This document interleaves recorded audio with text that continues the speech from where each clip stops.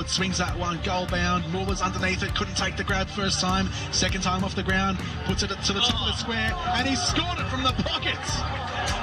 No way. That's unbelievable. That just kept it in the field of play. On the left boot, kicks that one towards the hole. Lynch underneath it, wants the mark. And Atua gets one in favour of McLeod. 15 flag, he was injured. Right foot kick, long ball towards the goal square. He's gone for goal. It's a fantastic goal. Didn't find the carriers. The long kick out from McEwen goes the best part of 60 metres. Hops forward, takes a fantastic mark. We saw that so often last year. He turns and takes the corridor, and they are away here if Martin can get the ball out. He's done just that. Reed Brandt now, he marks on 50, plays on, shot on goal. That is fantastic by McLeod.